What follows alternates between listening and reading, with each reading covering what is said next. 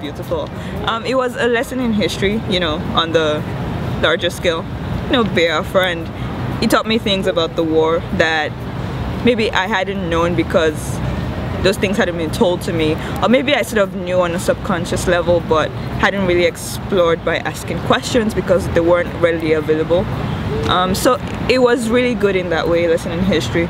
But then on a smaller scale, as far as the characters themselves, I often say that life is beautiful, and the book really exemplified why I say that. You know, all these big things are happening, there's war and there's catastrophe and the world is crashing, and then regular people are cheating on their boyfriends. You know, a woman is fighting with her son's girlfriend. You know, a houseboy he has stolen something, he's having sex with the other girl next door. You know, it's these really small things embedded in this large thing, or this really large thing embedded in these small things, and I really like that about it.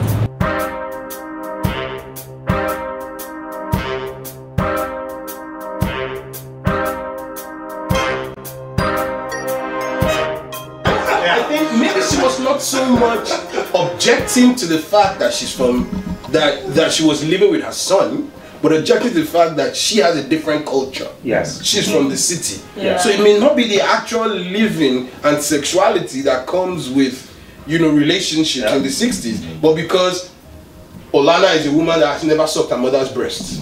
Yes. Olana is a woman that has too much and I'm sure like all the feminists, when they read that portion, I'm like, ah! She has too much university education that it has corrupted her mind. Yeah, it says. And I was like, wow. And on top of that, her parents sent her to university. Why?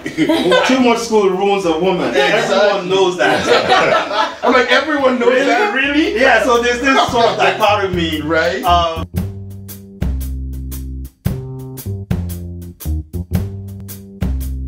Yeah. He who brings the kola nut brings life. Yes. You and yours will live, and I and mine will live.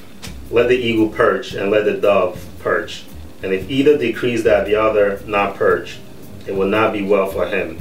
May God bless this kola nut in Jesus' name. So I've always wondered about that. I've always wondered if the kola nut, right, the kind of significance that it has in Nigeria, if that's replicated elsewhere. So in Ghana is the same thing. Yeah, and in Liberia, right? I think it's libation of a little the wine. Yes. You know, as exactly. Yes. Yes. And this is one of the most beautiful things to me, right, about the culture, that you go through this very, very formal process. You know, when people visit you, you bring out a kola nut and you say this, right?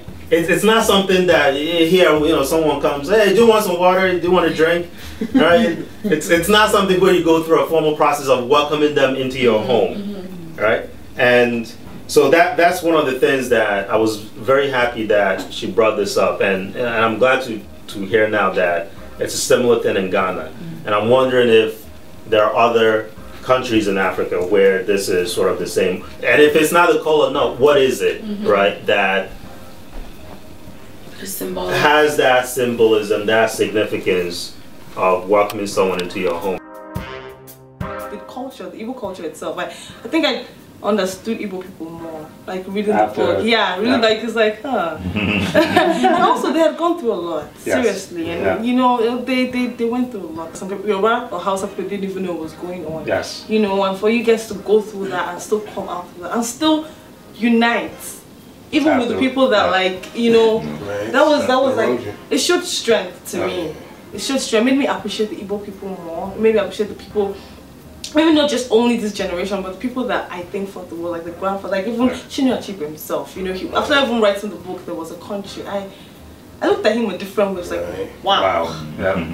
How can you have gone through all this? Although I still think that it should be a Yoruba version, but you know, how can you have gone through all this and still be so successful? You know, this like I guess this thing's built strength. This kind of tough situations build strength. So it's just how strong the Igbo culture is, and I think I've noticed that, you know, I think Igbo men love their mom so much, and I think I now understand why. Oh yeah.